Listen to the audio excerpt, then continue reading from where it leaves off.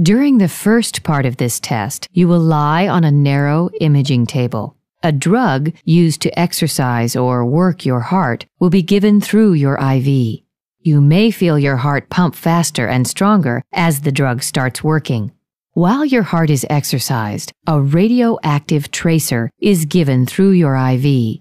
This tracer attaches to muscle cells in your heart so that they can show up on the imaging camera.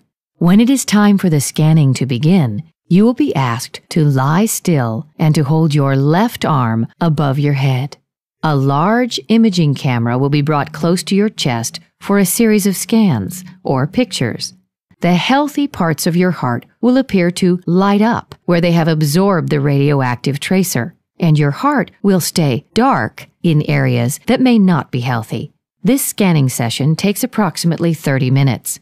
When the scanning is finished, your IV will be removed and you will be able to leave the exam room to rest.